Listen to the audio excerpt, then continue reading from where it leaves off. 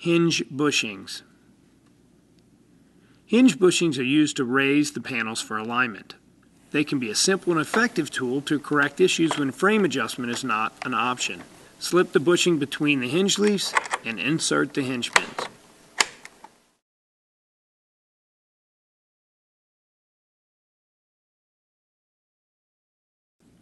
Using hinge shims.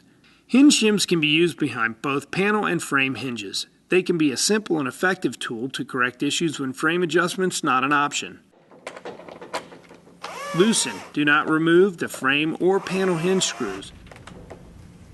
Slip the shim behind the hinge and retighten the screws.